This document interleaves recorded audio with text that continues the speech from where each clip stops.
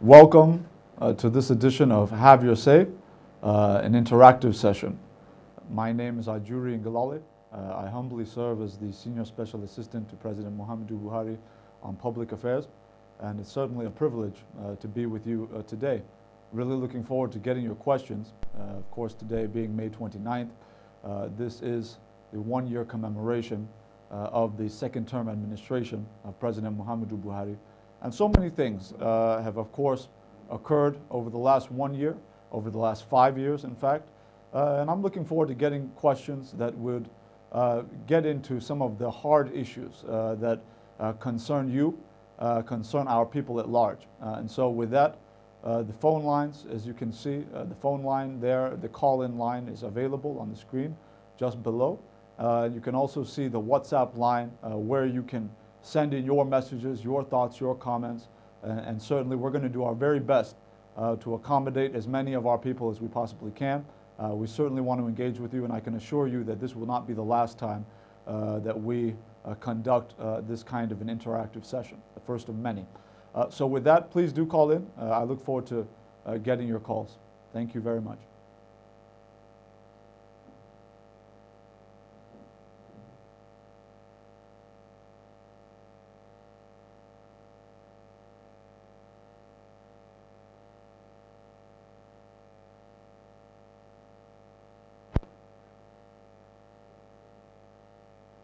It's worth noting that as we await the first caller, because I believe there's some engagement on the phone lines, that we have so many areas to go into. Obviously, when we talk about economic diversification, we talk about agriculture, we're looking at the COVID-19 response in terms of the economic sustainability plan.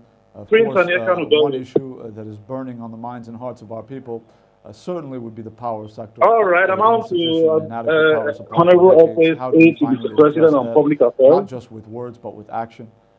Security all right, a quick one. Job creation. So, of course, we know that you have lots of questions, and I can assure you that we're going to do the very best we can to make sure that we get you the answers to those questions. And where that is not possible, I'll make sure that I follow up on my Twitter handle with the answers to those questions. And my Twitter handle is @Ajuri Ngelale. That's @ AJURI NGELALE.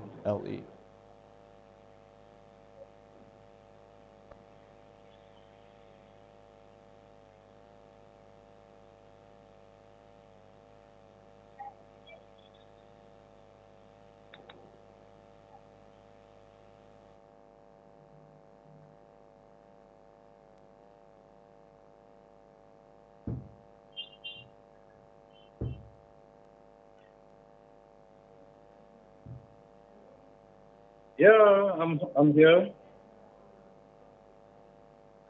All right, morning, Ngelale.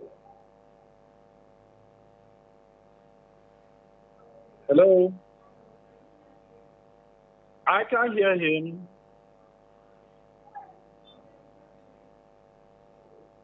Yes. Okay.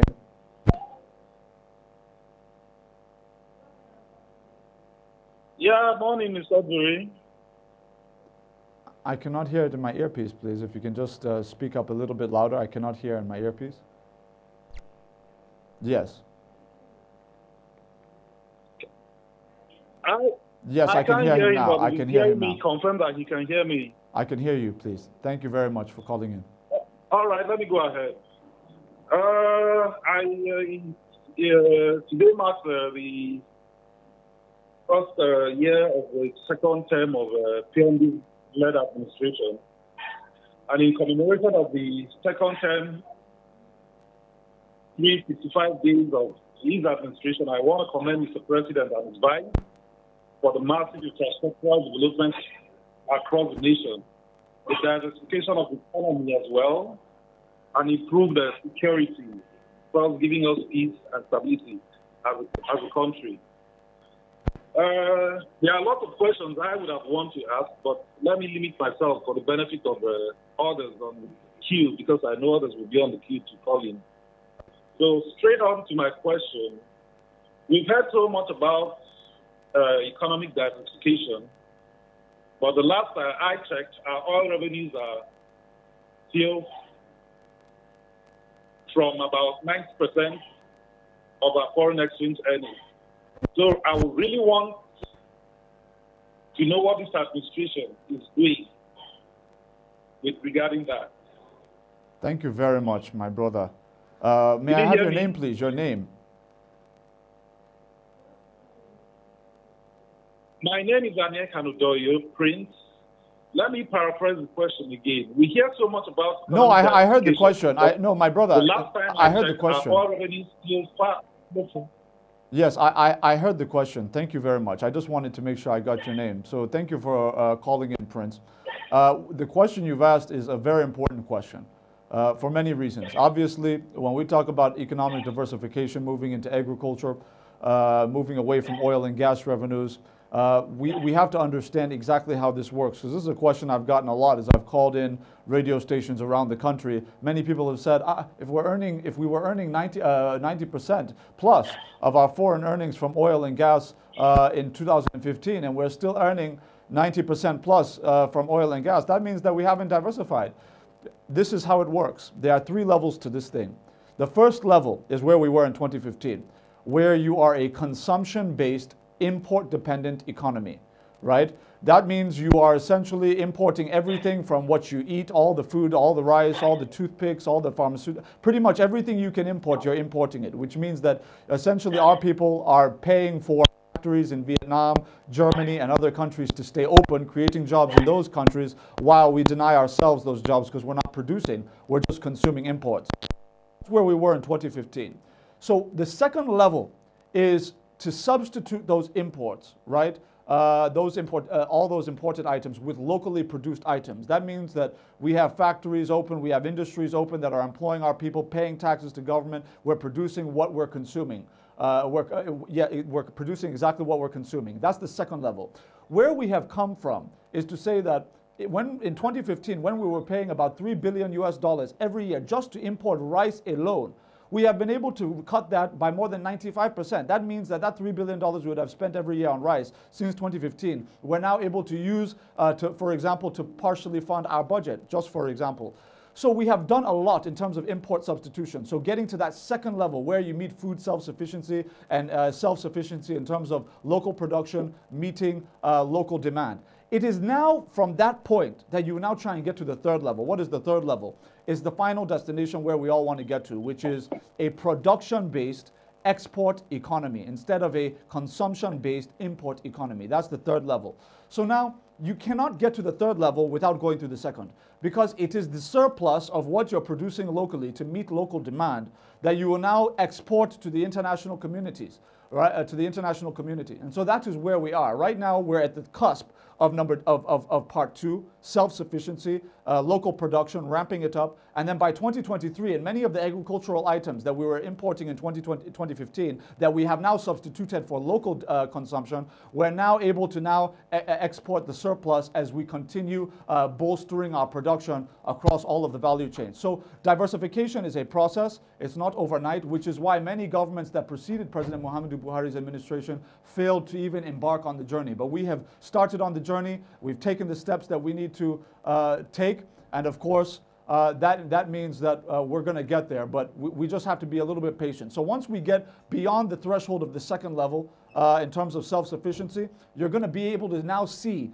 as we're exporting these items, you're going to be seeing us tick down from the ratio of oil and gas, of our forex earnings from oil and gas, from 90% down to 88, down to 85, down to 83, and onwards. So it's a progressive thing, but we first have to get to self-sufficiency, and that's what this administration has done very successfully. So we're definitely not where we want to be, but we are making very serious progress toward getting to that point.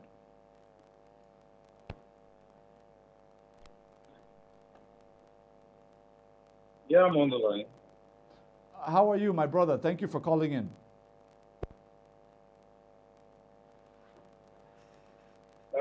Did you pick my first question? All right. The other ones, I'll forward the other questions on WhatsApp message. All right. Thank you.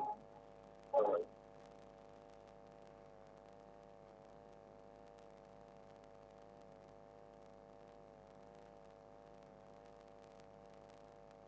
Phone lines are open. Please do participate. This is all about making sure that we're answering those tough questions, those questions that you feel when you're watching TV and radio and you're wanting the journalist to ask that question that you really want to have asked. This is an opportunity, so please do engage with us, participate. Let's get those core questions answered with facts, verifiable facts. And I would just challenge all of our viewers to fact check everything that's being said here. Everything that I have to say, make sure you go and verify it so that you're not being misled by either me, of course, which I would never do anyway, and then, of course, those who call in. Thank you.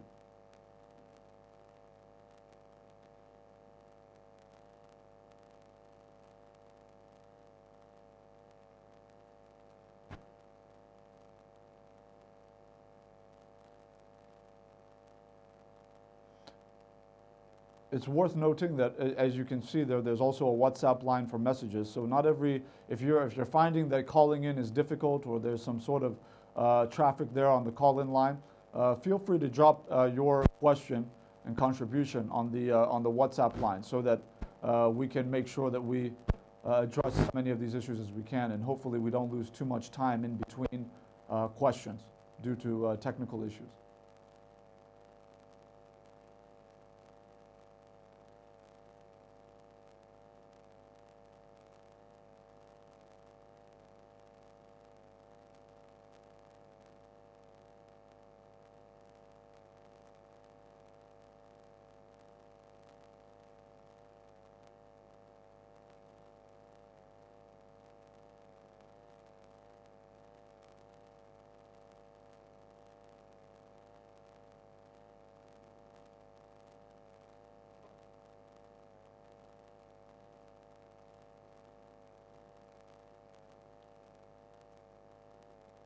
We have a caller on the line.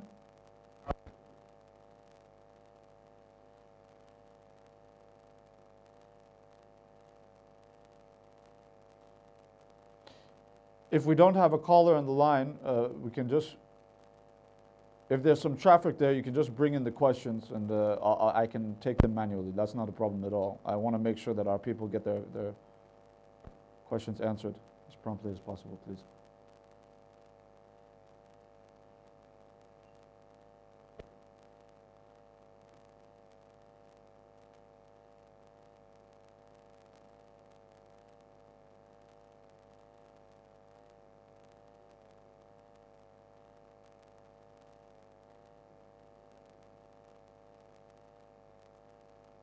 Okay, due to some technical difficulties, we're going to go ahead and get these questions sent directly.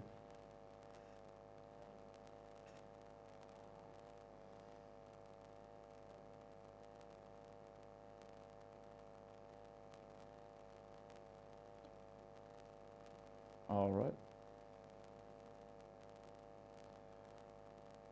Okay, so the next question that we have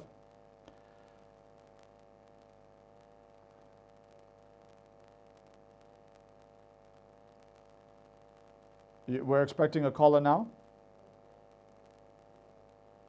Okay, I'm going to go ahead and read out a WhatsApp question. Okay, all right, the caller is on the line. Great, thank you.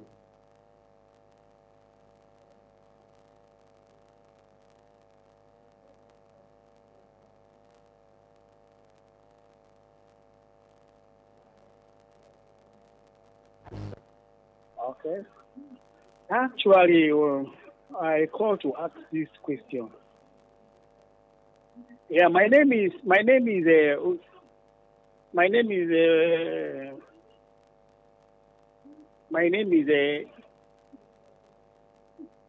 yeah. Please go ahead, my brother. My name is Sophilo Suchechuku. Okay. Thank you very much. I am calling from River State, Port Harcourt to be precise.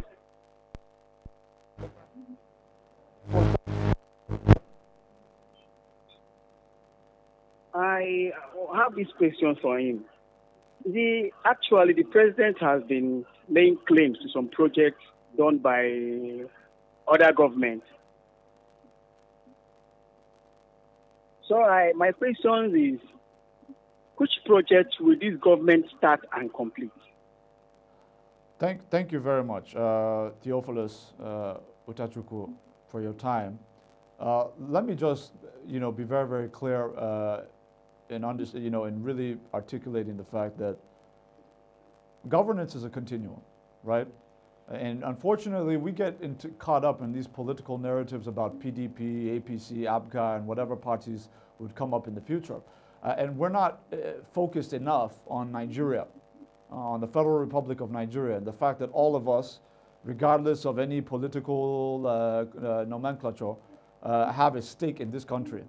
And so the focus should not be on what administrations, the focus should be on whether government is being responsible in making sure that projects that would enhance the socioeconomic well-being of our people are prioritized and completed, no matter who started them.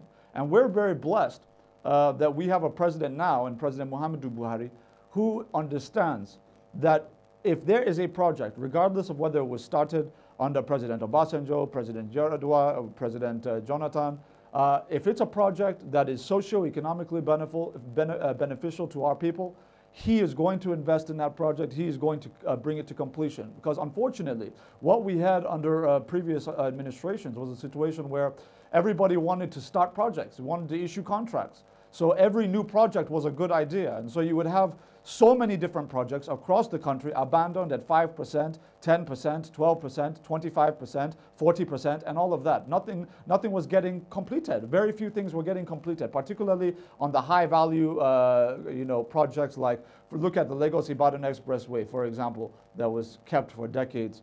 Second Niger Bridge was a drawing on a piece of paper for decades.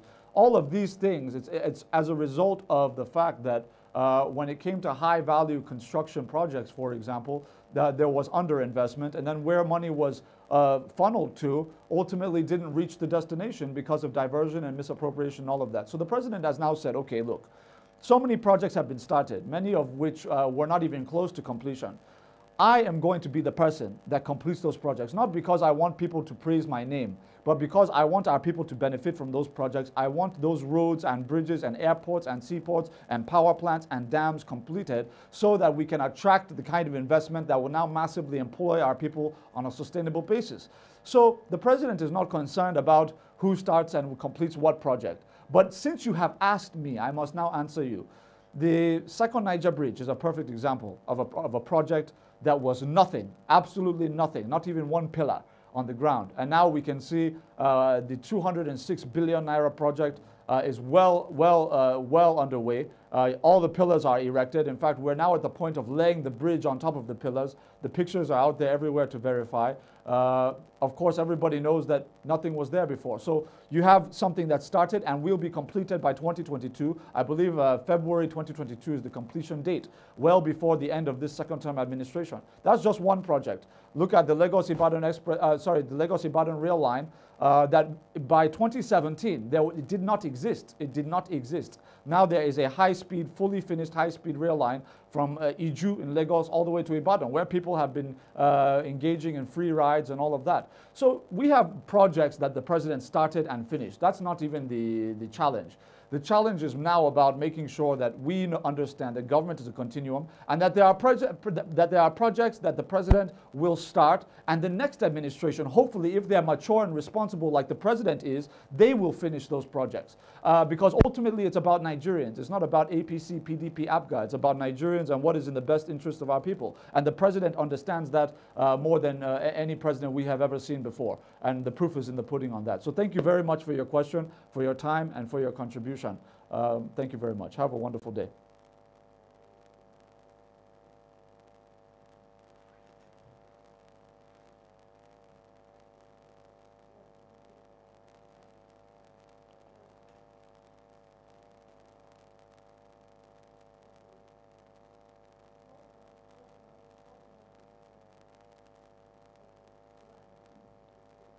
All right, we have another caller on the line.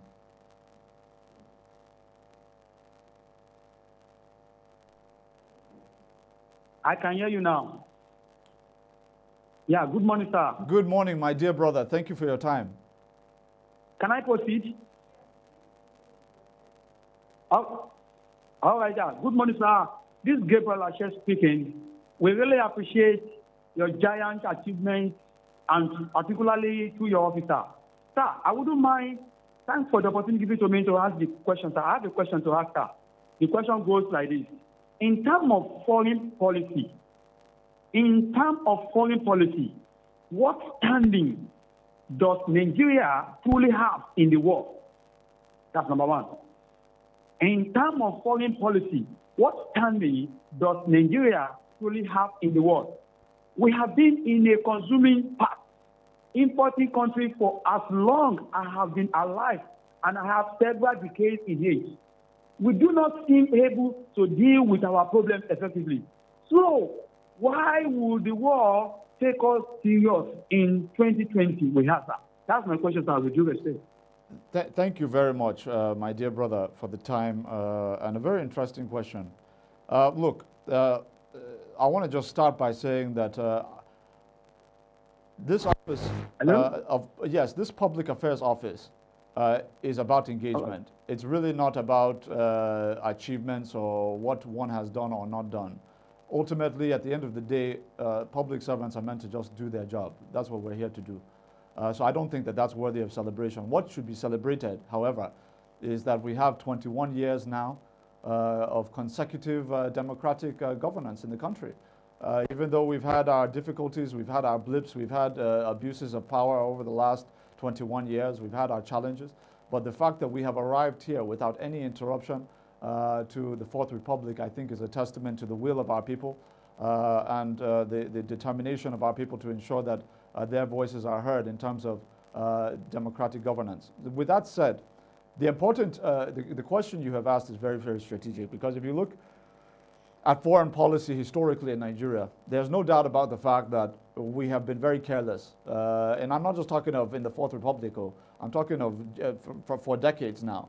Pretty much any time anybody wants some sort of an intervention, whether it's Sierra Leone or any other country, they call Nigeria. And we have not often asked enough questions about what Nigeria stands to lose and stands to gain from some of the things that we have been doing in the past. That has now changed. As opposed to having a directionless foreign policy where we just intervene in different places and then claim to be big brother to everybody. What the president has done is he has made a strategic pivot, and he has said, look, our foreign policy is going to be directed on the basis of what is in the best interest of Nigeria. So he has now thrusted into economic diplomacy. That means that any engagement we are making with other nations, there must be a tangible, derivable benefit for our people in the form of bilateral agreements, engagements, in the form of MOUs, in the form of implementable contracts. Whatever it is, there must be a benefit on behalf of our people. And I can be very specific about what I'm talking about. Just in the last few years, President Muhammadu Buhari has gone to Russia, where he signed a deal for the provision of Mi-35 attack helicopters to bolster our defense capabilities. He has signed another deal with the Russians to gain training for the Nigerian Navy in terms of anti-piracy, because the Russians have of experience in terms of dealing with oil and gas maritime security in the Black Sea and other places. So we're able to get that expertise. We also were able to get the Russians to agree to a $1.4 billion deal for them to come and do a full resurrection of the $5 billion Ajeokuta steel complex, as well as work in the Nigerian iron ore mining company in conjunction with the Afreximbank. All of that was done just with Russia alone. Not to speak with what we've done with Brazil. The president negotiated the Green Imperative deal, a $1.2 billion initiative to mechanize our agricultural process. I'm sure at some point we'll be able to get into that in depth, hopefully during this program. But all these things, every relationship we develop, even with the U.S. in terms of the fighter jets and all of that, it's all based on reciprocity. It's all based on mutual benefit. And for us, that's very, very important. So yes, there's no doubt when you look at the deals we've been able to strike, when you look at the frequency with which we're now able to get Abacha loot returned, For example, the frequency of the return shows that there is enhanced confidence in terms of how we are running governance in Nigeria now as opposed to before. And we're going to continue to see increased investments and increased bilateral economic relationships and the growth of such as we move on. So are we where we want to be? I wouldn't say that, but I would certainly say that we've made a lot of progress in terms of developing the respect of nations in terms of how they view the Nigerian government and how they want to cooperate with the Nigerian government. And it also helps that, of course, President Muhammadu Buhari is known globally as a man of integrity. And so obviously we saw the African Union name President Muhammadu Buhari as the African Union champion for anti-corruption. The reason why that was done is because of who he is as a man, and because they have seen not just who he is as a person, but in terms of his administration, that the corruption war has been given a lot of fight, a lot of energy. A lot of officials have been put in jail, many of whom are APC members, for example. We have seen a situation where the corruption fight has obviously been bolstered, and we have evidence to that effect. Nigerians have seen unprecedented rate of recoveries. So there are so many things that go into developing and bolstering our standing in the world. And I think the president has strategically put us in a position where we can be respected in a way that we weren't respected just a few years ago.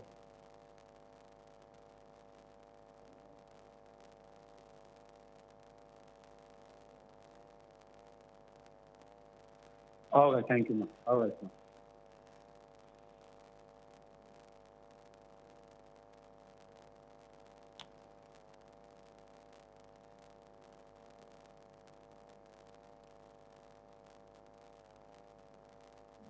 Okay. I'm going to go ahead and take, is there a caller on the line? Okay, there's a caller on the line. After this caller. Hello, good morning. Oh, good morning to you, my brother. Yeah, my name is Shola Emmanuel calling. Yes, go ahead. Yeah, please, hello? Okay, please, I have a question for the special advisor for the president. Okay, yeah. My question is about this pandemic of coronavirus. Because coronavirus has actually made not just my life, but a whole lot of life very challenging. And I hear a lot about the president talking about the post-corona economic plan. How will this actually affect me, this post-corona economic plan? How will it affect me? What is this simulate all about? What is it all about? Can you just explain to me in a layman understanding what is it all about? Yes, absolutely, Shola. It would be my privilege to do so. Thank you for calling in, and thank you for that question, because I know it's one that's a wide concern, especially right now. It's a very timely one. Well, look, the Economic Sustainability Plan is derivable from the Economic Sustainability Committee that was constituted by President Muhammadu Buhari and chaired by Vice President Professor Yemi Osinbajo, with membership that includes the leaders of all spheres of the economy. So you have the CBN governor, you have the NNPC GMD, you have the Minister of Finance, Budget and National Planning.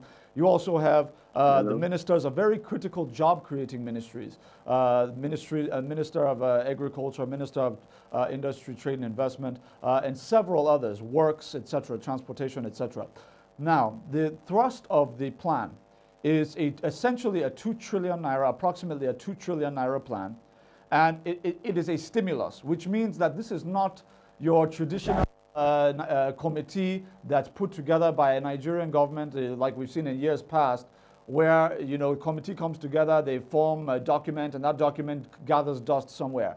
This is not that. This is a stimulus. So that means that we have to implement it very quickly and very efficiently, because the sooner we implement it, the higher the chance, the higher the probability that we'll be able to mitigate the extent to which we have gone into recession.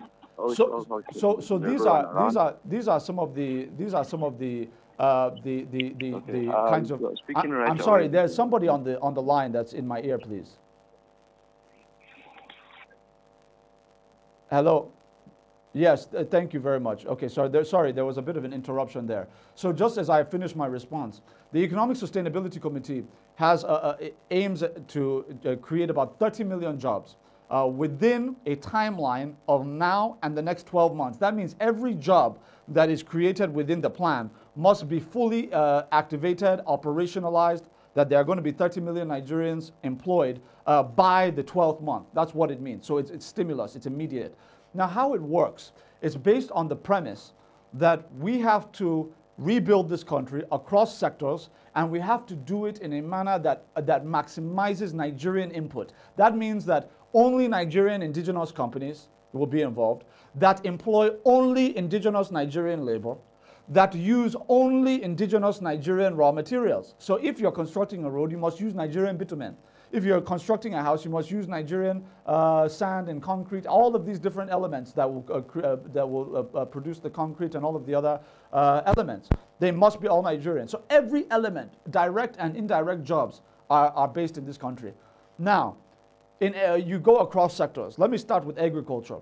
In agriculture, the Minister of Agriculture, as part of the plan, has now created, in conjunction with the Economic Sustainability Committee, a template for 10 million jobs to be created. How? Because the Vice President is not just the chairman of the Economic Sustainability Committee, but is also the chairman of the National Economic Council, which obviously has the 36 state governors. The Economic Sustainability Committee is now able to work very closely with NEC and the state governors to ensure that all of the federal interventions are making it down to the ward level as we're implementing this plan. So the implication in agriculture is that the governors under NEC had agreed to give thousands of hectares of land to the federal government to be able to send out millions of young people to do an unprecedented land clearing and cultivation exercise. And we're targeting those value chains that have high export earning potential that we had not been able to get into. You know, we've done a lot of work, like I said, over the last 5 years in terms of import substitution in rice and wheat and sugar and fish and all of that. But we really now want to go into beef, dairy, cocoa production, right? And all of that. And we see this as an opportunity to get our young people massively employed while creating sustainable jobs on new farmlands across the country that will be created through this land clearing and cultivation scheme that is part of the Economic Sustainability Plan. So that's on the agricultural side of it. On the other side of it, we are embarking on the most ambitious social housing construction scheme in the history of this nation. We're in the first phase. We're going to construct about 300,000 social houses, where you're now going to have social housing being housing that is affordable to the average Nigerian. That is, the houses will be, when they're finished, will be worth between 2 million and 4 million naira. And we're going to be able to offer mortgage packages to people that will go as low as 15,000 naira to about 25 to 30,000 naira. So even minimum wage earners will be able to access this affordable housing through this social housing construction scheme. But the best part is that the 300,000 is just phase one. It's just the immediate phase one. There's a larger phase of millions of homes that we're going to be doing. But starting with phase one, all the contractors, all the labor, and all the raw materials are going to be sourced within this country through a transparent process. And we're very, very excited about that because we're in a hurry to create millions of jobs all across this country. So agriculture and social housing aside, you will now have a national special public works program. This program is important to the president because it has a very equitable distribution of benefits. 1,000 young people across all 774 local government areas of this country will be employed to be engaged in things like urban and rural sanitation, housing construction, road rehabilitation, even tree planting, because we're working very aggressively to counter the effects of desertification in the north because of what we're seeing in terms of the effects that is now having on the on insurgency and on the farmer herdsman clashes and all of the other security issues that have manifested as a result of some of these climate-based problems. So there's so much involved in this plan. The last thing I would just mention very quickly, I haven't explained the whole plan, but the last thing I would mention is we're also putting together an expansion of the social investment programs to an unprecedented rate. We're about to hopefully kick off very soon. We're just going through the logistics of it now, making sure it's prepared efficiently and properly for execution. 30 million of our people who are classified as urban poor Nigerians will receive alerts. It will be digital payments paid directly into their account. Now, the criteria is twofold. One, who are those individuals who, for the last 4 months or so, over a 3 or 4 month audit period, have had less than 5,000 naira in their bank accounts consistently, so that we can dimension them in terms of their access to economic opportunity. Then the other criteria is mobile communication. Because we have done so much work over the last 4 years in terms of cleansing and sanitizing our SIM card biodata registration, our database, we obviously, after the fine of MTN and all the millions of SIM cards that were deregistered following that process, we now have a very accurate picture into those who own SIM cards, and we have their biodata, thumbprints, next of kin, all of those things. Now, using that data, we can see who are those individuals who consistently, over a period of 3 or 4 months, just like the BVN, top up their phones, right, with less than 100 naira. So people who are charging up with 30 naira at a time, 20 naira at a time, 50 naira at a time, and all of that, we're able to see that and dimension them accordingly. It is these individuals who are at risk of hunger, right? And we have to address, not just, we know that there are people who are uncomfortable in our country, and we're very sympathetic. That's why we're working so hard to mobilize liquidity for MSMEs and all of these other things. But we have to also ensure that those who are very vulnerable, at real risk of hunger, that we address them first. For the obvious reasons. And that's why this digital payment program has been put together based on this criteria. And we're excited about the fact that at the push of a button, we're going to be in a position to be able to reach tens of millions of Nigerians at once without any risk of misappropriation or diversion or corruption. And that's something that the president is really very, very excited about.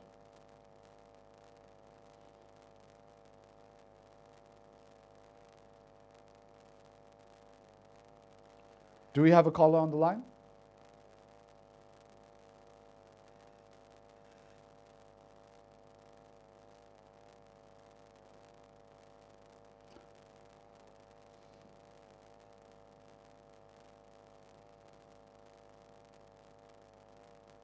I believe we have a caller on the line.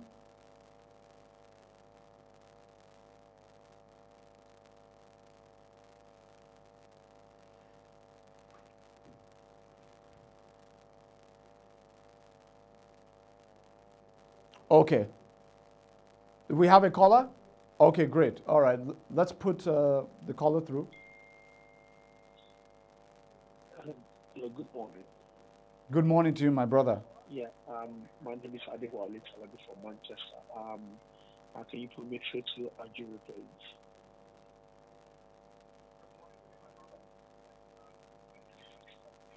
Hi, Adewale Talabi from Manchester, United Kingdom. Yes, please. Go ahead with your question.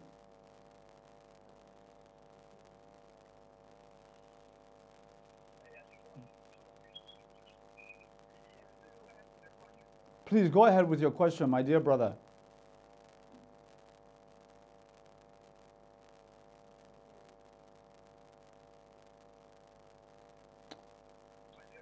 Okay, my name is Adewale Talabi from Manchester. I'm calling in regards to this is my first time joining you on the chat, and calling you. Well, I saw your interview you did about 6 months ago in regards to the Siemens power project, which was lovely. I watched the whole video. I think you did that interview some time ago. So basically, the things you're doing. Yes, go ahead, please.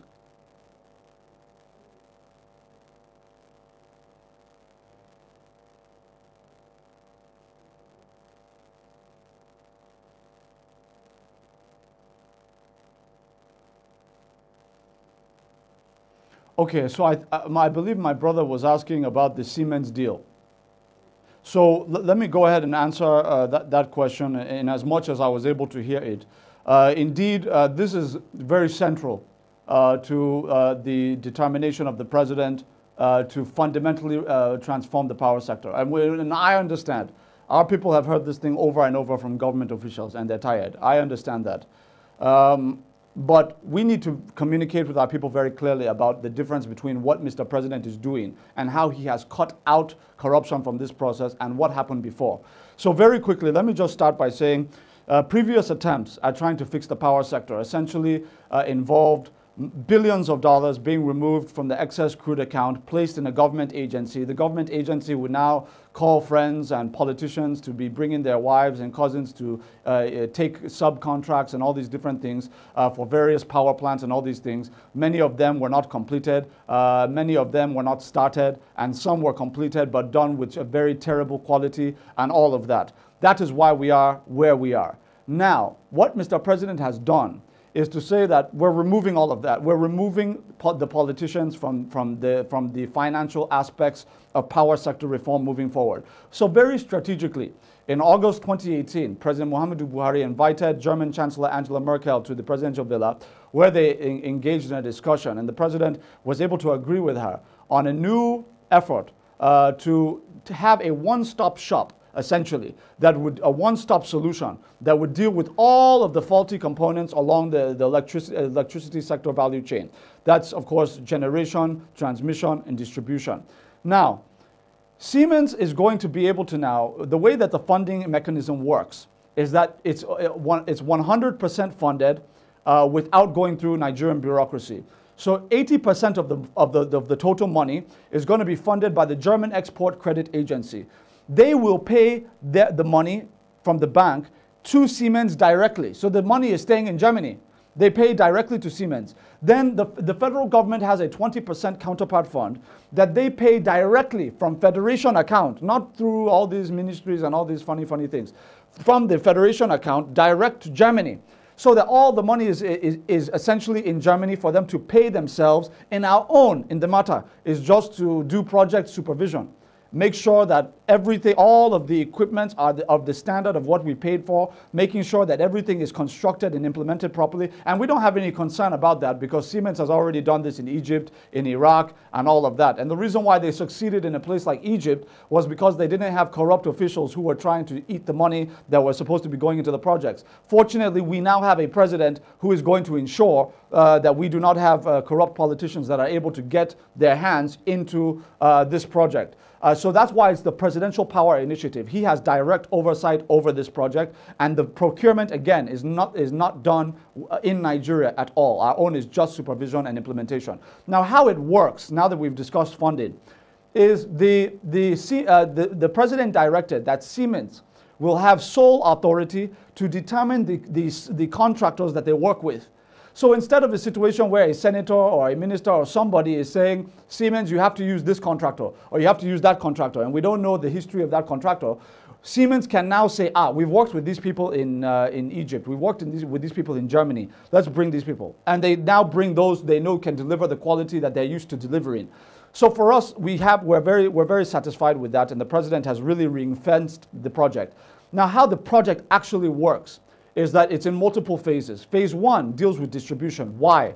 Because right now we have capacity to generate 7,000 megawatts. We have a transmission capacity of over 7,000 megawatts, but we have distribution capacity of 2,500 megawatts, so a band of between 2,500 and 3,500, depending on things like whether it's raining or not. So for Nigerians who may not know, if you generate and transmit 1 million megawatts, and you can only distribute 100 megawatts into the homes and businesses of Nigerians. It's only 100 megawatts that Nigerians will see in their homes and businesses. So distribution is very, very critical. So now, because of this deal, the president said, look, Siemens must focus on distribution first before we get into the discussions about power plants and all these other things. Let us deal with distribution so that Nigerians can experience the light that we're currently generating and transmitting. And all of that. So what they've done is they've gone around the country in conjunction with all of the stakeholders, the distribution companies and everybody. They've gone around and they've said, look, they've done a forensic technical audit of all the distribution infrastructure and all of the various distribution company domains across this country. And based on that audit, they will now know, okay, this one needs replacement. This one requires new construction. This one requires removal of this faulty thing, this component and all of that. They do the audit. Now, after the audit, which they have done, they now develop the roadmap based on the audit. So they know exactly what is needed and where it is needed and all of that. So they now priced it. They now bring the pricing, and then we work through the financing. Just the other day, the president directed the Minister of Finance and Ministry of Power and the BPE to finalize all of the payment issues for phase one, which is, again, distribution.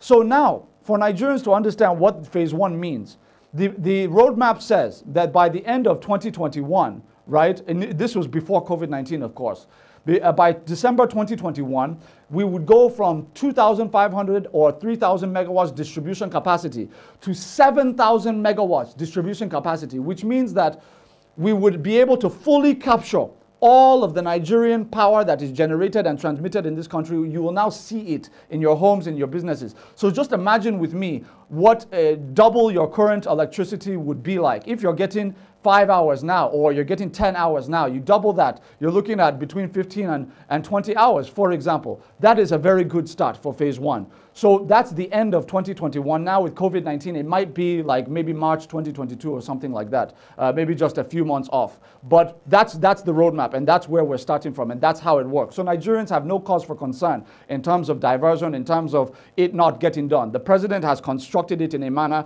that it will be impossible to make this fail. Thank you very much for the question. Maybe I will just take the opportunity to add, because maybe there will be some curiosity. Phase two deals with the construction of some power plants along the value chain, along the Abuja-Kaduna-Kano gas pipeline, Ajeokuta Abuja-Kaduna-Kano gas pipeline, that would bring up our generation capacity. So that the roadmap says the phase two would be at the end of 2023, we will have 11,000 megawatts. But we're focused on phase one for now. I'm here. I believe we have another caller. All right, good morning. I just want to ask Ajuri a simple question here. Can I come with my question, please? Yeah, go ahead, please. How truly sustainable are the social investment programs?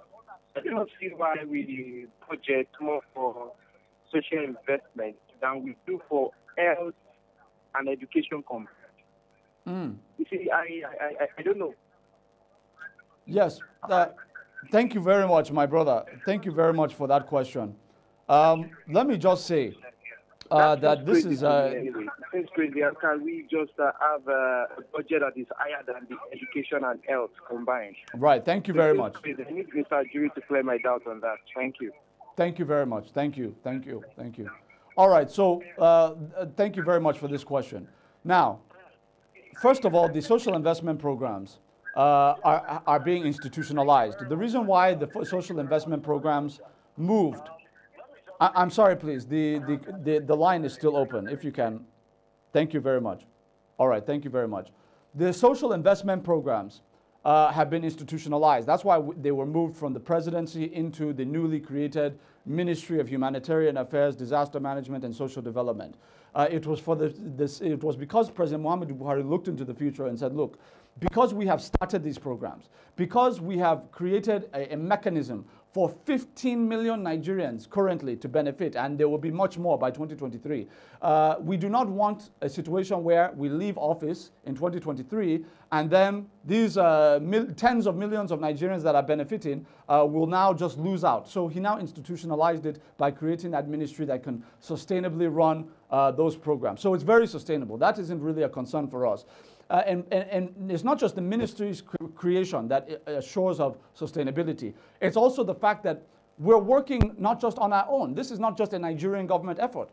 Intentionally co-opted multilateral institutions like the World Bank and others to get involved. We told them, look, if you bring grants, you bring money to help us fund these programs, right?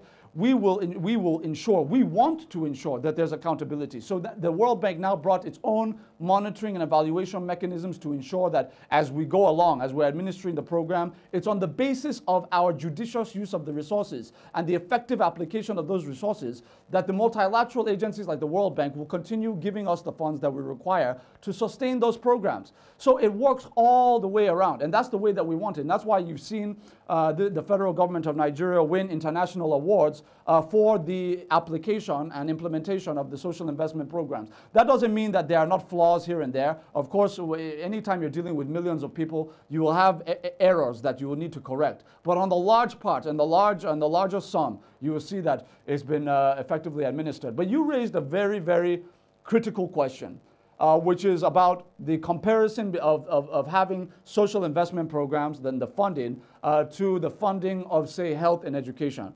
I want to be very unequivocal about this, and this can be fact-checked.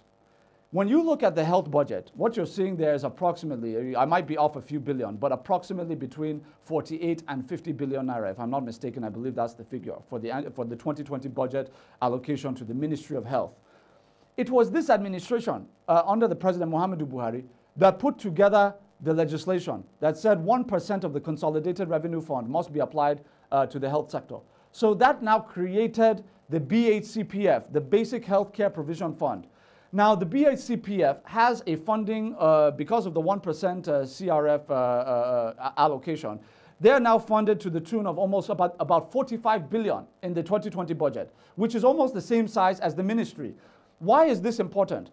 When people look at health, the health allocation to the Ministry of Health, they often forget that the bulk of the responsibility for healthcare provision lies in the states. It's not because the president said so, it's because the Constitution said so. The Constitution is very clear that primary healthcare and primary education are the prerogative, the responsibility of the states. So whatever the federal government is doing in primary health and in primary education is merely interventionist. It is what they can add to what the states are constitutionally empowered to handle. So now, so when you look at that, and you know that this is the healthcare funding, right, that has been put in place, and then let's look at education, where you had a similar provision of, I think, give or take, I can't remember the figure, but I know it was less than, well less than 100 billion and all of that, and there were some complaints from stakeholders saying we're not investing in education.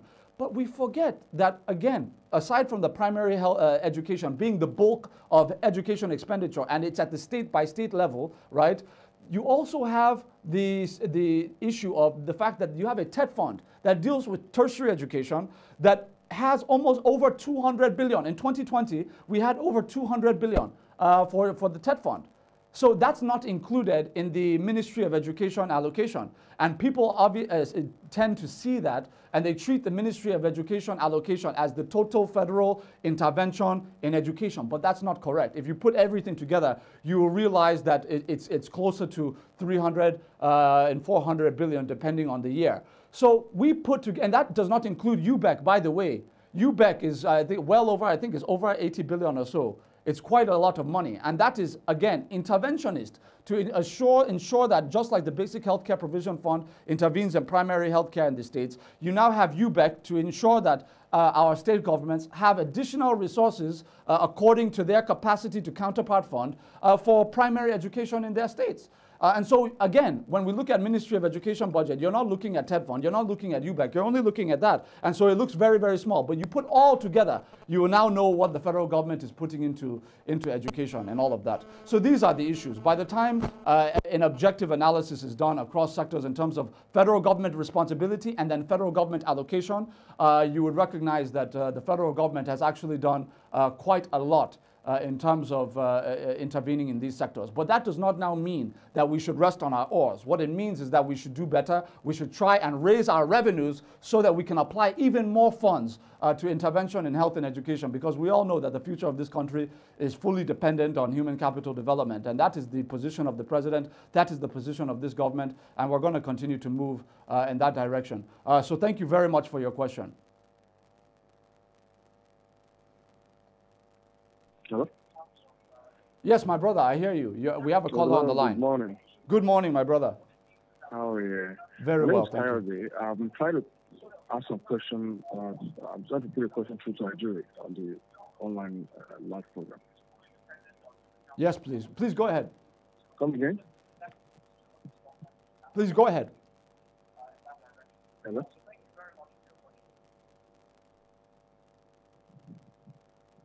Hello? Yes, my brother, I can hear you. If you can hear me, please go ahead and ask your question, please. Yeah, good morning. How are you? Very well, thank you. Go ahead.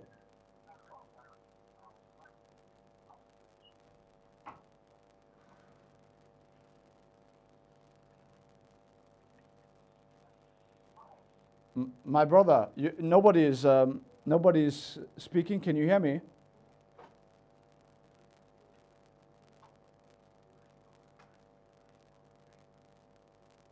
To the long-standing issue with the Nigerian traders in Ghana. And as a matter of fact, I'm calling from Ghana. And I'm asking, what is the president doing with the long-standing issue of Nigeria?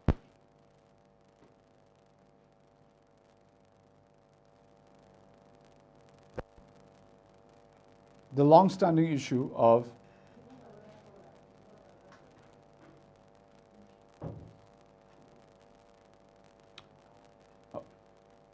yes, please. Hello. Yes, my brother. Hello, good morning. Yes. Good morning to you, my brother. Hello? Yes, I can hear you. Hello? Yes. I want to ask, okay, thank you very much. My name is Ebele Nikolombo. I'm calling from Lagos. I want to talk about the National Home School Feeding. This has been the social investment program. I observed that program has been, in the last 4 or 5 years, has been the driver of this government. And we need to commend the federal government for that initiative. Fantastic job. Presently, the school feeding program is ongoing in Lagos. Of Abuja. It has been successful. But I also want to ask some questions. One, the federal government started with primary 1 to 3. What are they doing to also extend the primary 4 to 6? That's important, very germane, because a lot of people are also agitating that they are in public school between 4 and 6, but they are not getting the food support from government. That's number one. Number two, the empower and creative and creation and everything. They started well, but the thing is going down now. People that are even empowered, those things promises, like further putting them in internship, that has not happened at all. So what is the government doing to make sure those that are trained, that they have to just sustain them and put them in the market for them to sustain themselves? Thank you very much. Thank you very much, my brother. Let me just say that when we talk about the homegrown school feeding program, I appreciate your acknowledgement of the effort on the part of this administration to put that in place. Obviously, you have about 8.5 million school children in this country benefiting from that. There's no doubt that in a perfect situation where we have high revenues and we have money to spend and all things are ideal, we would not want to limit it to primary 2 through 4, for example. We would want to extend it to the entire primary school cadre, if you will, across this country. That's the ideal. But unfortunately for us, we have to make decisions based on the realities of the resources available to us, and understanding that we're working with partners who help us in terms of funding, and wherever there are restrictions or limitations, these things are they are implemented as a result of agreements. So, for example, if World Bank comes and they say to us, that for in terms of school feeding, it is where children are most effectively impacted in terms of meeting them with nutrition that will impact the long-term future of their academic pursuits. That if you go earlier, you're able to have more of an impact on their capacity to learn than if you go later. So if you have to make a choice, if you are forced to make a choice, it's better to go earlier than later. That has been the outcome of expert opinion and expert analysis on the matter. So we had to go with that, and we're working with people. So look, at the end of the day, we want to expand it, and of course we will. That's why we institutionalized the program.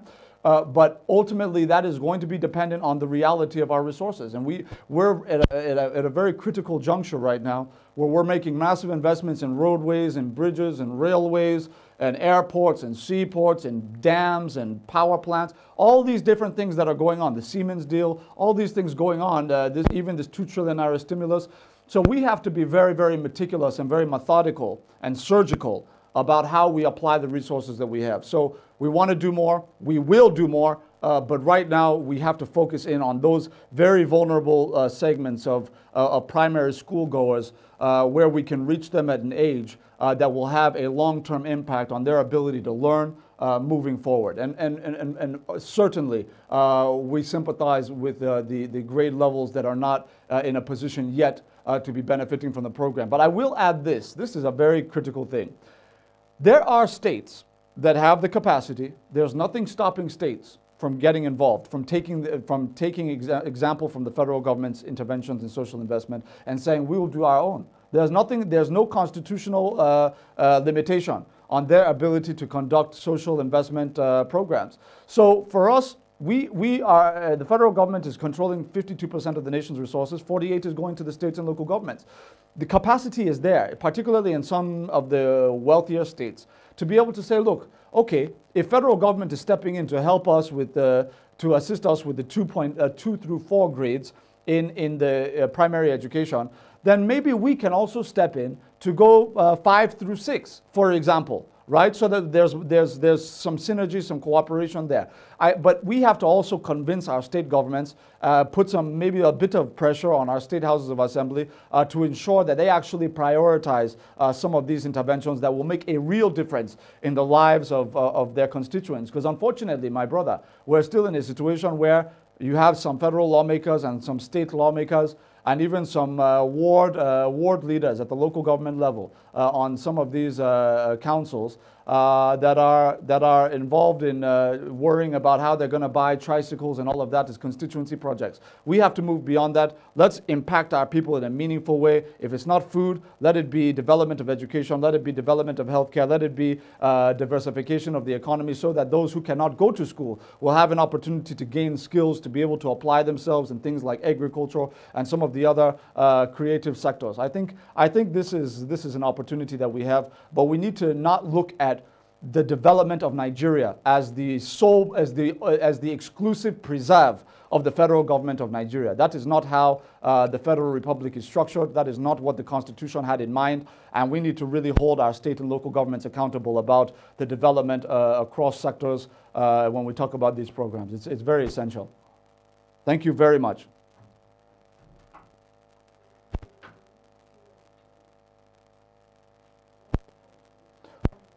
All right. Okay.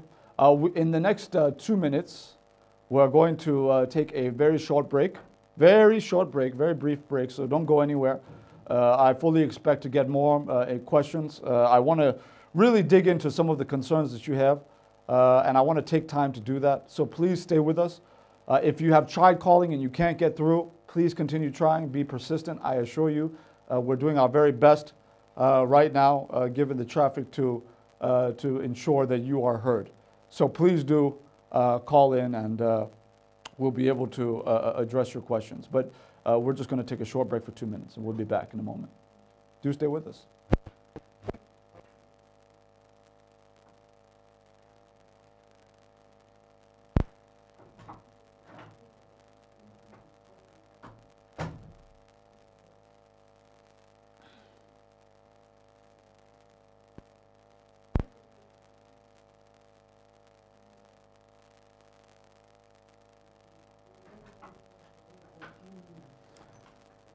Oh, yeah. They've gone off the stream. Is the stream on or off? Stream. It's off. So it's only 2 minutes. Yes. Oh, okay. I understand. So what are they doing now? Dami?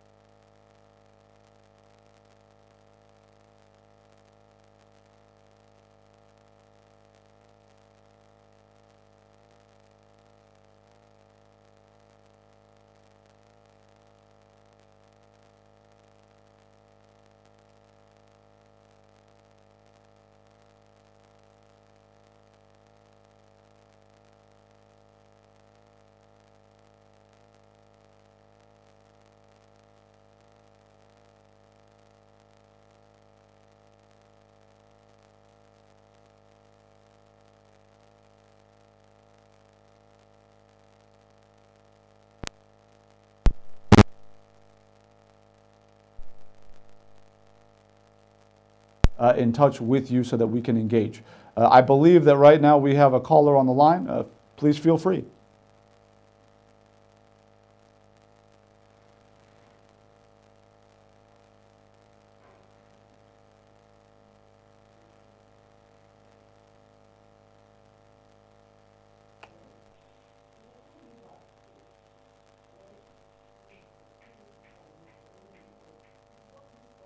Do we have a caller on the line?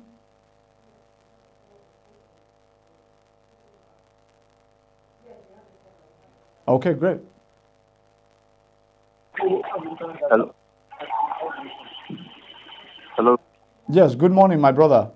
All right. Good morning this morning, and how is your let me not take much of your time. I'm Abubakar Idris calling from Kano, actually.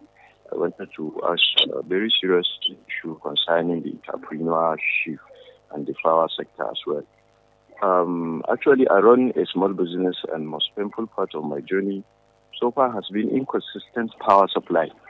So barely I receive 6 hours work days. Why can't government get it right in the power sector? Yes, thank you very much. Thank you very much for that question. Let me just say that, I hope you were tuned in earlier when we were discussing the Siemens Power project and how it works, because that is going to fundamentally alter the experience that you are having in terms of power supply to your business. We certainly sympathize with you. We know how difficult it is out there. No one is immune. Certainly when I go home, my power cuts out like everybody else. So, one of the things that we have done, and we're going to continue to do, is aside from the Siemens Power project, which we're actively involved in, within the economic sustainability plan, which I referenced earlier, I talked about agriculture, I talked about social housing, I talked about the special public works program, taking 1,000 young people from every local government area in the country, and some of the other things. There's also a major electrification component. How are we going to do that? Within the economic sustainability plan, we have a NASENI, the National Agency for Space and Engineering Infrastructure.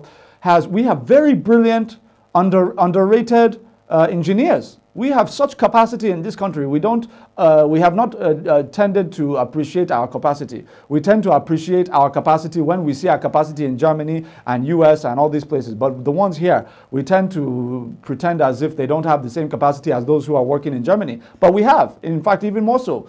So for us, we want to leverage that now. And within NASENI, we have a series of partnerships with China and some other countries developing indigenous technologies around solar power.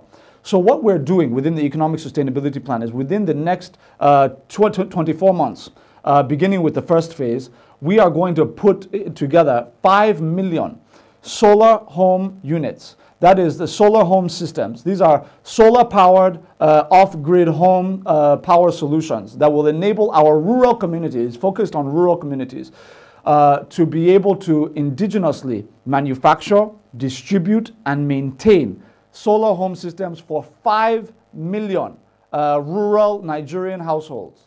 This will be unprecedented. Because when you're talking of households, you're talking of groups of people. You're talking of about 25 million Nigerians living in our rural communities across the nation, every state of this country, that are going to benefit from this component of the economic sustainability plan led by Vice President Professor Yemi Osinbajo.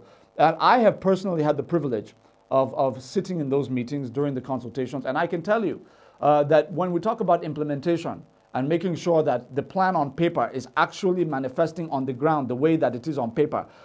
The Vice President has been asking very tough questions, very hard questions, pointed questions of all the members of the committee to ensure that every potential problem, every potential flaw, or every potential obstacle has a solution, so that we get from start, which is conception of the idea, down to the finish, which is the fullest implementation of the project. And we have been able to, the Economic Sustainability Committee has been able to effectively do that across sectors, across programs, across projects. So with rural housing, for businesses, I don't know, my brother, if your business is located in an urban center or if it's located off-grid in our rural communities, in one of our rural communities, but I want to assure you that whether you're in the city center, if you're on the grid, the Siemens project is going to take care of that. If you're off grid, what we're doing in terms of this unprecedented move at solar systems, independent solar power systems, is going to ameliorate the suffering of rural businesses, of which you may be one. So we're looking at a very comprehensive approach to this. We start with 5 million systems benefiting 25 million rural dwellers, and we want to escalate that to 25 million systems benefiting over 100 million rural dwellers over the next 5 years. So that's the plan, and we are absolutely committed to implementing it. And I want to assure you also that the funding for that plan has been fully realized. We're not going to be looking for money and all of that. So everything is in order, and by God's grace, I'll be back here to be able to update you on the progress of that plan and many others. Thank you very much for calling in. Good morning. Am I to hear Nigeria, right? Yes, my brother. Good morning to you. All right. Yeah, my name is Nandi. Hmm? Yeah, and I'd like to commend the President Buhari has done remarkably well in the last 365 days, but the fight against corruption has really not lived up to people's expectations. So my question is there anything further the president can do to fight corruption more effectively now? Thank you. Wow. That's an excellent question and a very important one, because really, obviously, when we talk corruption, we're talking about what affects every single sector in this country, affects our people at every level of the society. It's comprehensive. In terms of solutions, we know, I think any dispassionate observer would acknowledge the fact that we have seen what we have never seen before in Nigerian history under this administration as it relates to anti-corruption. We still have a ways to go. There's still a lot of improvement to be made, but we have done quite a lot, this president has. And I want to be very clear in terms of the statistics, what I'm talking about. If you look at the latest figures from the EFCC, between 2009 and 2019, that's 10 years, 2009 to 2019, Nigeria recovered, the EFCC in particular, recovered 1.2 trillion naira. We're talking naira. We're not talking of euro recoveries, dollar recoveries, pound recoveries, all of these other instruments. We're talking only naira recoveries now. 1.2 trillion naira was recovered in that 10-year period, 2009 to 2019. Now, in the first 6 years of that period, that is 2009 to 2015, out of the 1.2 trillion naira, less than 300 billion was recovered by the EFCC. Within the last 4 years, 939 billion out of the 1.2 trillion naira has been recovered under this administration. So in 2 less years, we have recovered more than 3 times the money. So we have done a lot has been done, but more can be done. And that's the focus. If you're talking about prosecutions, imprisonment and all of that, we have seen it. We have seen now a sitting chief whip of the Senate being prosecuted and now imprisoned, for example. And of course, this is not just a member of the ruling All Progressives Congress, but also a personal friend of President Muhammadu Buhari, and there was no interference to stop what ultimately happened. You have other instances where you have senators who have been imprisoned and all of that.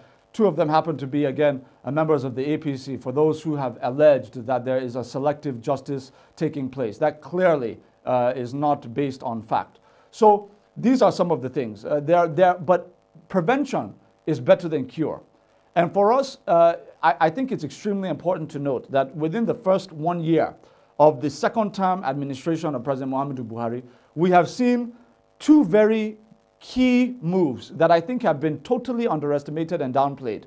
One was in as of June 1st, just a few days after Mr. President took his oath of office for the second time on May 29th, 2019. Just a few days, effective on June 1st, 2019.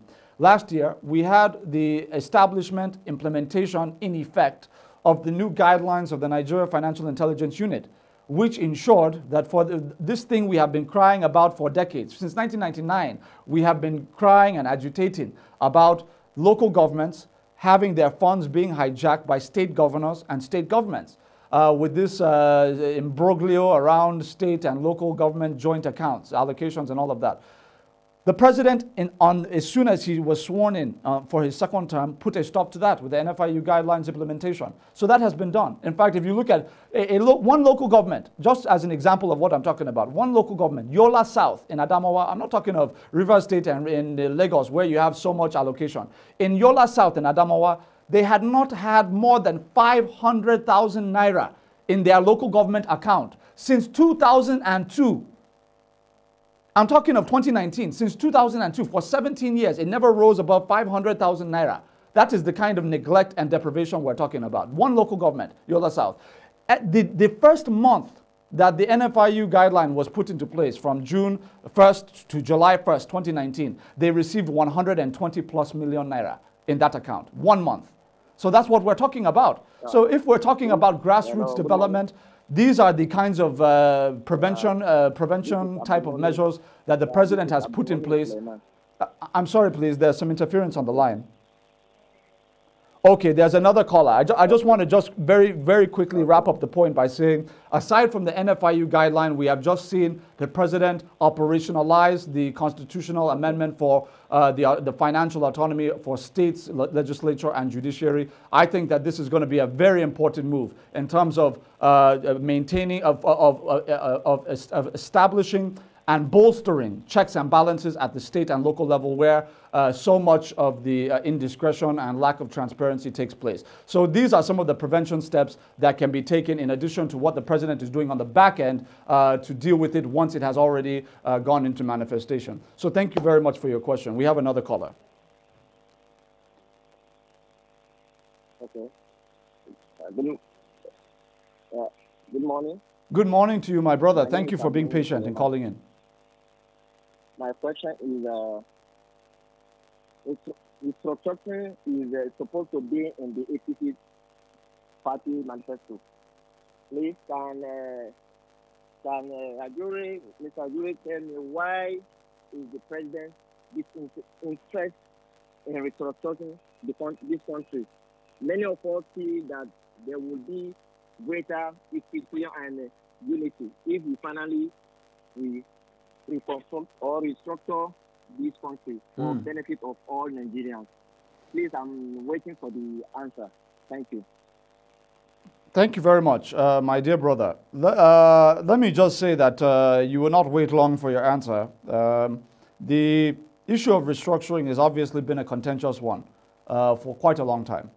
We have obviously seen, I think 2017 was the year where it was like the beginning and end of every conversation. Everybody wanted to discuss restructuring in 2017.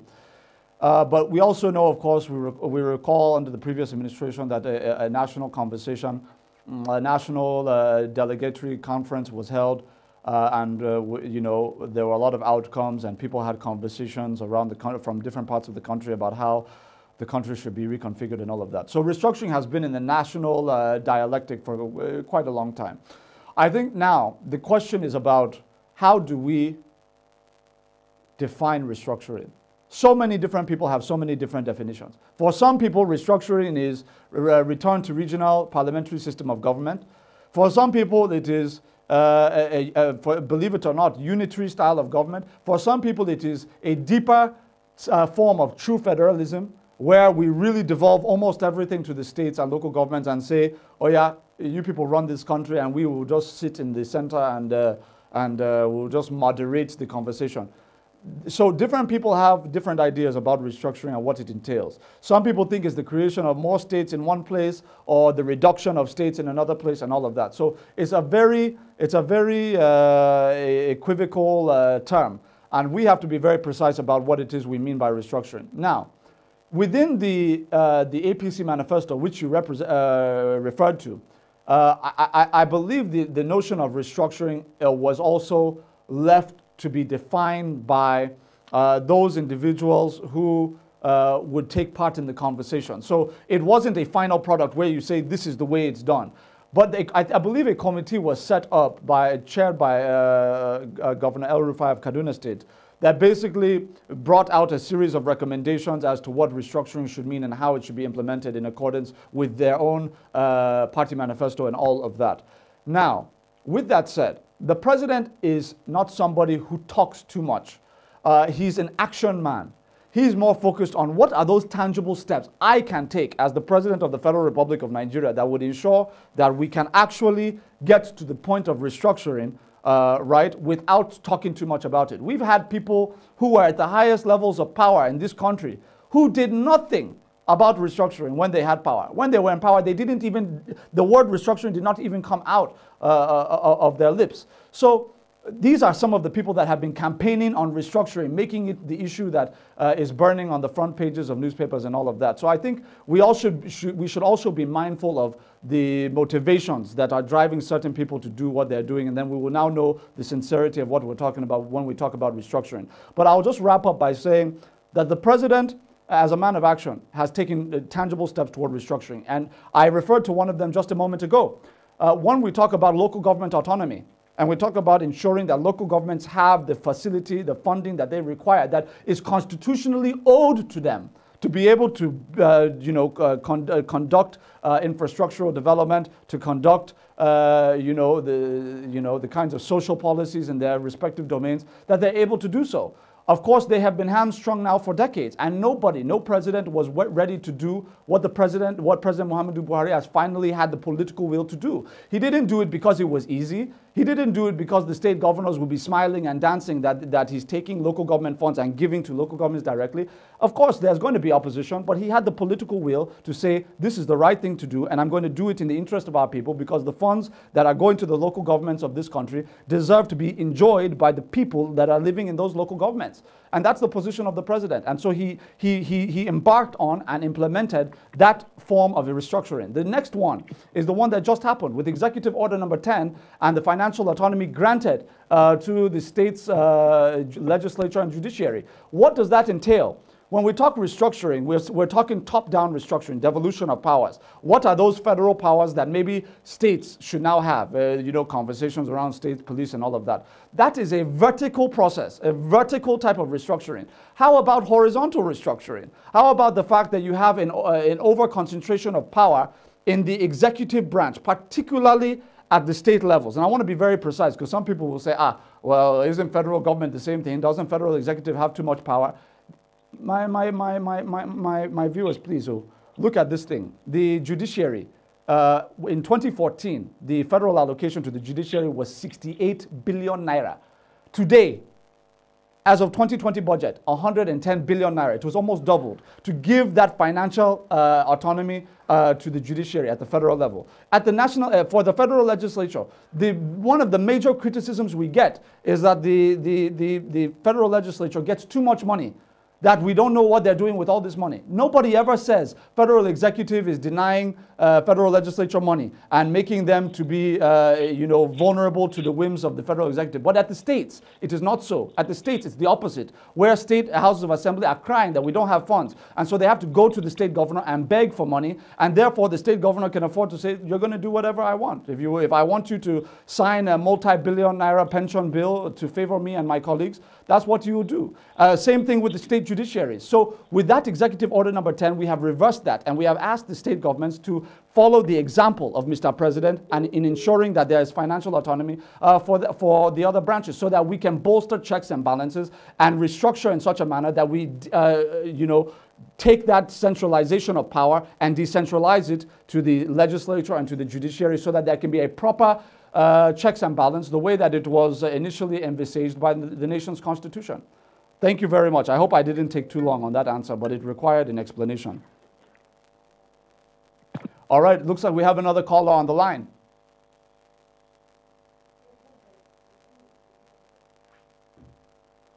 Okay. Hello, good morning. Good morning to you, my brother. My name is Inyolu Marshall. Welcome. And I'd like to commend you for a job well done, for informing us. But in particular, I would like to come from the angle of farmers. I come from a family of farmers, and I must say that the president is doing a fantastic job. Over the last 5 years, he has invested and done a lot. However, I want to ask, what further support can government provide especially during this post-COVID-19 times, to help Nigerian farmers produce more as we hope to feed ourselves in this populous nation, Nigeria? Thank you very much. Thank you very much, my brother. Yeah, very important question again. You know, aside from what I mentioned in terms of the economic sustainability plan and how we are doing a massive land clearing and cultivation exercise in conjunction with the state governments who are supplying us the land, we are supplying millions of young people very soon as labor to get it done. In addition to that, we have just signed the $1.2 billion green imperative deal with the Brazilian government. In fact, just the Federal Executive Council just approved that within the last few weeks, the $1.2 billion facility to be accessed. How it is going to work is this. We understand that we are comparatively disadvantaged with the Vietnams and the South Koreas and the Asian tigers when it comes to agricultural production. Why? Because in the 1950s and 60s and 70s, when these people were busy mechanizing their agricultural processes, moving away from the very archaic, antiquated, manual labor farming techniques, you know, they were mechanizing. We didn't. And we are now decades and generations behind these people. So that's why when we take we take imported rice, it doesn't have stones, there's a higher quality. Why? Because they have resolved their process issues, while we have not. We are now at the point where we're finally, with border closure and all of the other incentives, Anchor Borrowers Program, the president cutting the Anchor Borrowers Program, obviously creating low interest facilities for farmers across the nation to get the liquidity needed to access seedlings, to access all of the various items they need, fertilizer and all of the things that they need, has obviously allowed us to rapidly and massively enhance production and substitute our imports. But, and the last thing I would just mention quickly is slashing the price of fertilizer by the construction of about 20 different fertilizer blending plants across the country over the last 3 years. All of that has gone to make agricultural production move further ahead. Now, mechanization is the key for us to get to where we really want to go, for us to compete with Vietnam and all of that. So the Green Imperative deal, the $1.2 billion deal, establishes 780 service centers across all local government areas of this federation. How it works is that out of the 780, you have about 632, give or take, 632 service centers where we would have equipped and trained our young people, not just young people, by the way, even those who are middle-aged, who are handy, who are able, even though I've been focusing a lot on young people because of the youth bulge we have and the focus we're really giving to our young people now. But it's going to be open to everybody. And for us, it's very, very critical that we are in a position to give them the skills they need to not only assemble, manufacture, and maintain. I'm sorry, one moment, please. I'm just going to finish my response before I go on to the next caller. The maintenance of the mechanical instruments, like new tractors, that are going to be produced in Nigeria, according to the deal, which is how the president intended. Every leg of the process is done in Nigeria for the benefit of Nigerians and jobs created for Nigerians. So you're going to have every local government producing and distributing tractors and other agricultural mechanical equipment to our farmers, local government by local government, so that they have access to them and so that we put ourselves in a position where we don't do the usual Nigerian thing of procuring, we watch it break down and then we buy more. No, now we're going to maintain them and we're going to create jobs in the maintenance of these items. So that's 632 out of the 780. So what remains is about 148 centers. Now, those centers are not going to be for production and distribution and maintenance of mechanical equipment. Those centers are going to be what we call agro-processing centers. The president has wisely seen that Africa for decades has been an exporter of raw materials. That's what we do. We take raw materials, whether it's raw cassava, raw cocoa, raw everything, and we export it.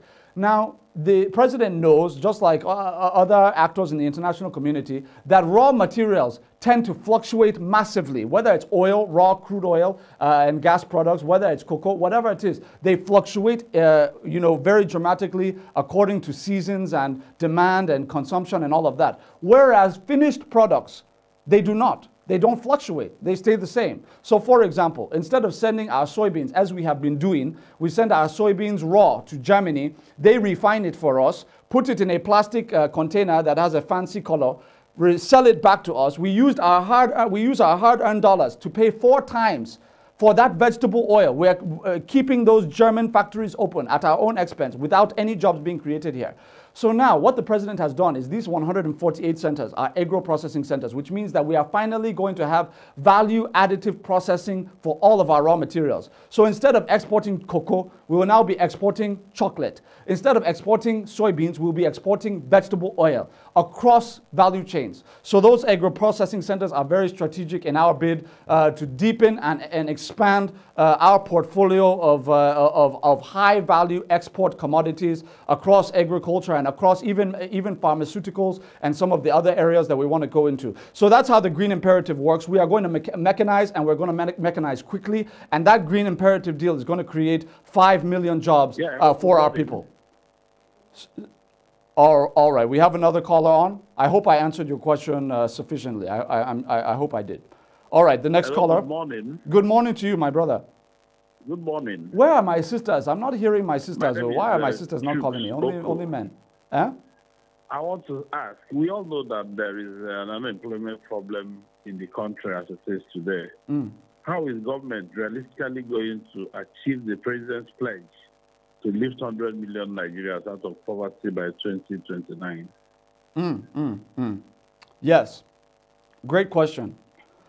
Thank you very much for that question. So the president's pledge, very historic, saying we're going to bring 100 million of our people out of poverty in the next 10 years from 2019 to 2029. Now, very, very critical that we understand that the economic sustainability plan is just a part of what we're talking about when we talk about job creation and elevating our people up out of poverty.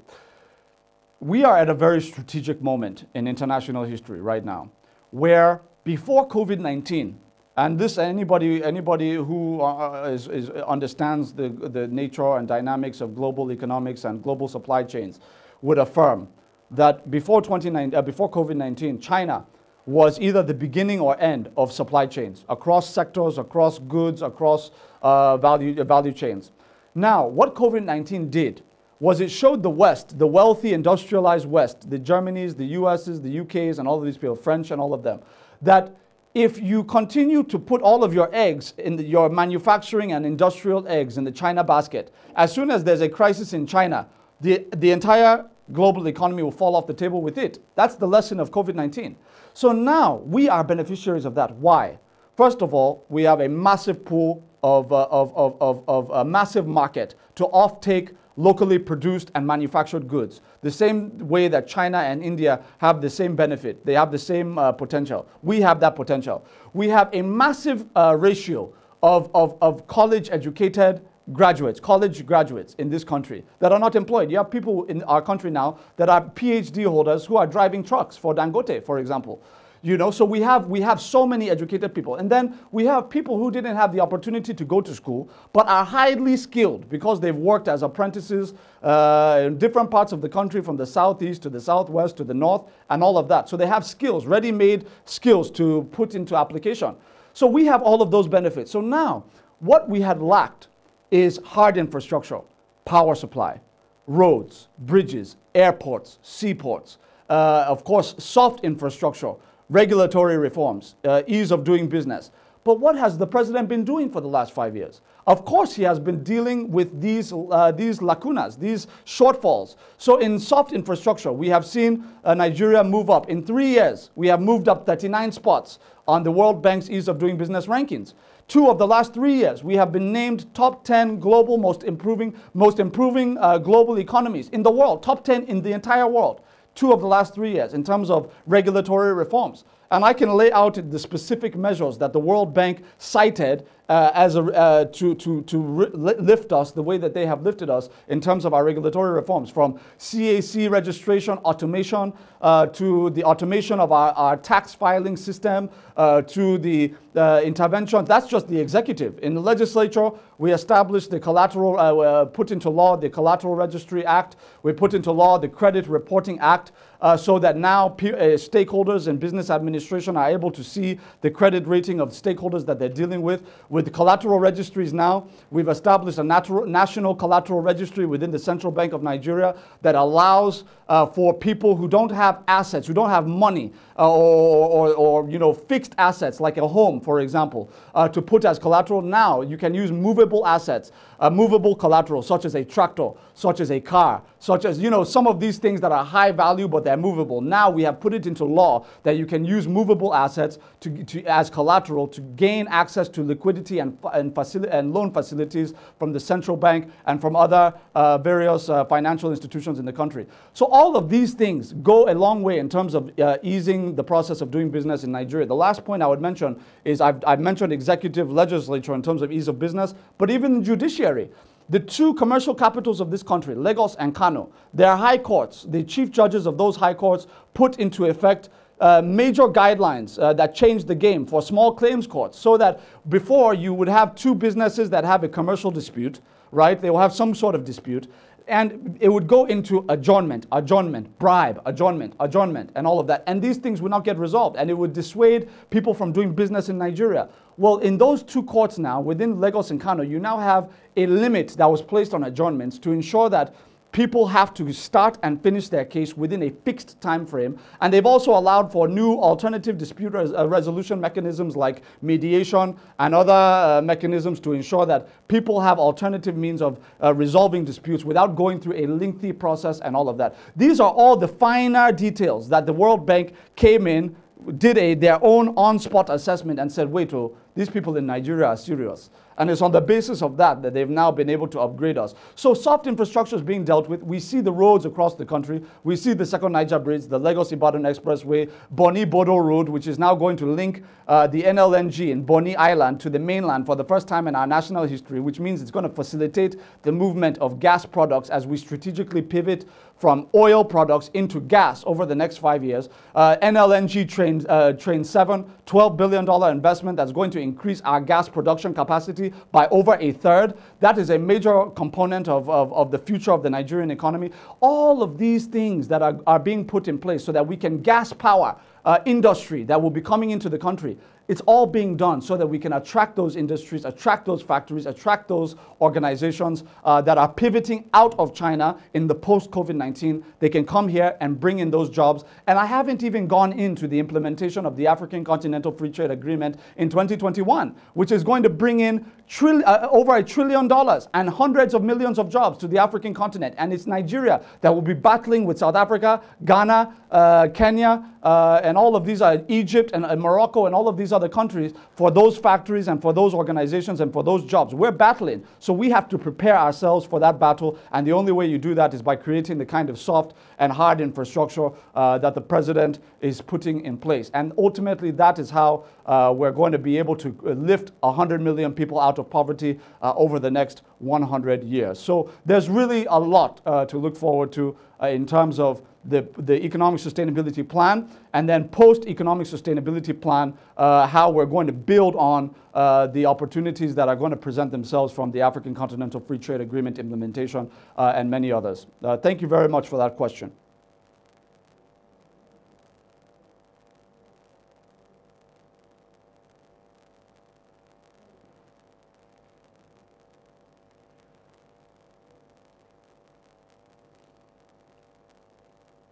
All right, we have just a few minutes left. So with the next few minutes, we have about until 12 o'clock or so. So we can go to the WhatsApp and Facebook questions, which I can see here. Let me start from, we have a question on, okay, let's see here. All right, we have a question from Mr. Abba Salisu Danfaga from Abuja. He says, citizens are still finding it difficult acknowledging the works and reforms of government generally. There's a huge gap in communication. Please, what are the mechanisms that I think can be put in place to put the citizens and the government on the same page at all levels? Fantastic question, my brother. I think this is just one small component part of that process. For such a long time, we have had challenges dating back to the immediate independence period. As soon as, kind of the military took over, you had a situation where everything became top down, right? So it's not an engagement. It's more about directive. So the idea has always been a one-way form of communication, a monologue in Nigeria, where governments, whether civilian or military, they will issue press releases. They will expect people to just swallow the press release and just take it like that. Unfortunately, what that has done is it has created this sense of despondency within the civilian population of our people to say, look, we don't interact with government. They're there and we're here, and there's a gap. And the reason why is because of this one-way form of communication that has existed for a long time. So for us now, we have to now, how do we leverage on technology like this now, for example, to ensure that we can bridge that gap? The media has disintermediated around the world with social media. So instead of waiting on NTA to call you or AIT to call you or channels to call you to talk, to engage with people, now you can engage directly with people. And we have to be able to leverage on that technology as we're doing today to be able to bridge that gap so that you can reach me directly. And it's not just a situation where you're listening to what a journalist is saying about government. Now you can hear from government, and you yourself can be the journalist asking government the hard questions. And that is what is going to move this nation forward. That is what developed countries are able to leverage on. I think we're taking steps in that direction. Ultimately, the goal is to create a dialogue in the country. We have to be able to hear ourselves. It's not just for the sake of bridging the gap, but it's also for social cohesion.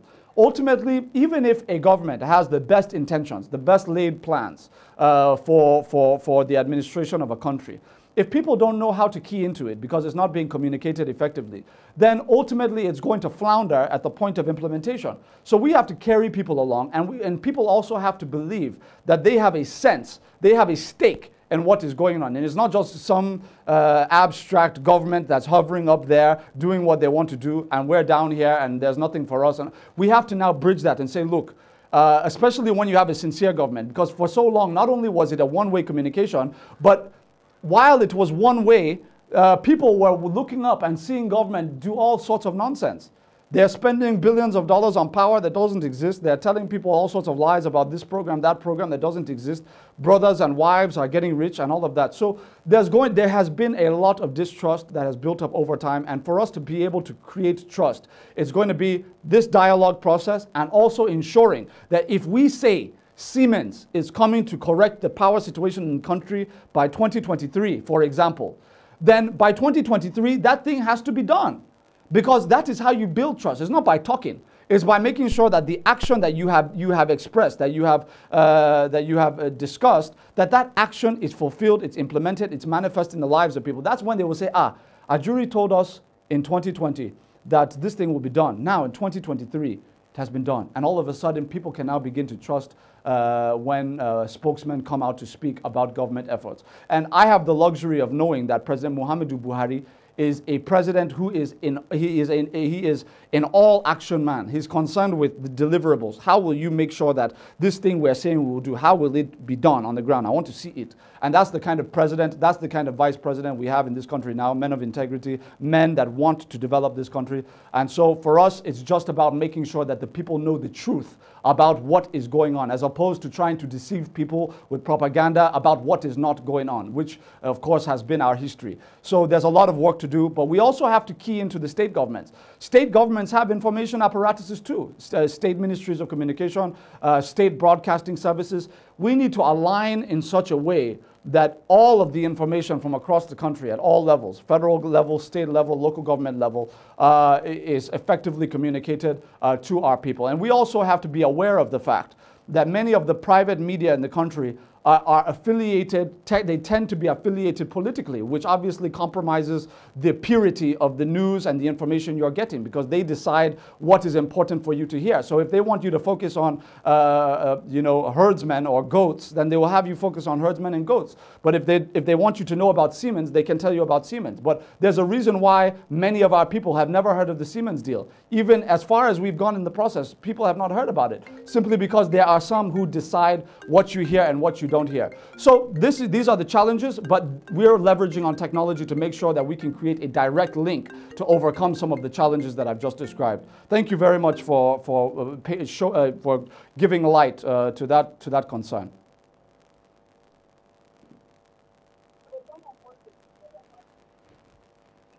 Hello. Hello, my brother. Welcome to the program. Hello. Yes, my brother. Hello, can you hear me? I can hear you. Please go ahead. Okay. This is Abdullah speaking from Kano. Yes. I have two questions for the SSA, for the president. My first question goes as I wanted to know the current situation on the Lagos, Kano railway. Has it started? When it will start? And is it going to be completed during the tenure of the president? Be specific.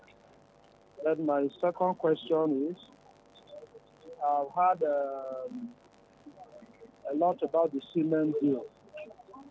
So what I want to know, very specific, is we are having currently problems. We've heard of issues that emanated from the TCL, like the abort and the wrangling between the. Are we sure that this cannot not affect the implementation plan of the president? Thank you. Fantastic, fantastic. You know, one of the reasons why I'm very grateful to you for calling in is because there's a lot of aptitude behind those questions. And, you know, when you talk about the Siemens deal, two of the issues that have come up in terms of the public debate, because I have been following, it's my job to know what is being said and what issues need to be addressed and all of that. One of the things that I've seen quite consistently when people have discussed the Siemens deal is this notion that, first of all, they've said, is it not the same Siemens that was involved in some sort of corrupt transaction at some point in the last 20 years or whatever the case is, and all of that? That has been a concern. I want to just take a moment to address that. First of all, it's important to note that ultimately what happens in a nation in terms of administration, public administration, it stems from the motivation and content of the leadership, public leaders at all levels. So if a leader is corrupt and his goal is to make money, his goal is to steal, right? Then he's never going to have difficulty finding contractors, whether it's a company called Siemens or a company called this company or that company. Any company, we see it in the oil companies as well. That's why Deep Offshore Production Contract Sharing Act was not amended until last year, until at the end of last year. So when you have corrupt leadership, ultimately they are going to determine how serious contractors are going to be. When a contractor can be a 5-star world-class contractor. He can give you the very best work, the very best of everything. But when he knows he's dealing with serious administrators who want work to get done the way that it's supposed to get done, they do it accordingly. But when they're sitting across the table from a corrupt leader, right, who wants to steal money, then it's not a problem for them to say, well, this man is corrupt, so Are we going to deny money that will be going to our shareholders and all of that? That's the pragmatic set. That's the pragmatic, maybe cynical, or you can say the word wicked, but that is the way that global business is done, if we're being honest. There are a lot of companies in the world do not necessarily have inbuilt integrity. Many companies, their integrity is dependent in many cases on who they're dealing with in terms of public leaders. That's the reality. I don't know if I'm supposed to say that or not, but that is the reality.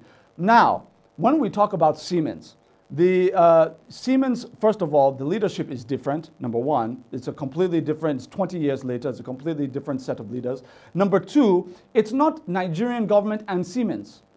The president intentionally, like he did with all of these other deals that he has signed with Brazil and China and the US and all these other, it's government to government. So it's government, German government with Nigerian government. And so we operate in terms of the funding and how it works with the German run state bank, the German Export Credit Agency, or at least they have some link with that bank. The reason why we did that is to ensure that we don't have those kinds of opportunities for corrupt transactions to take place. Our own is to make sure that we get all of the goods that we pay for, and that's the key. So ultimately, we will be repaying a facility that the Germans will be paying to Siemens. So that issue of Siemens being corrupt, or this company being corrupt, or that company being corrupt, it doesn't arise. The second issue is the issue of if there's any kind of internal problem in terms of you know, unions and all of that. At the beginning of this process, we brought everybody on board. We brought everybody on board to say, look, this is the situation. How are we going to get the solution? So everybody was part of forming the solution that we now have in our hand. Yes, there may be, within unions, you're always going to have power play and intrigues and statements and all of that. That's run of the mill. But in terms of how this thing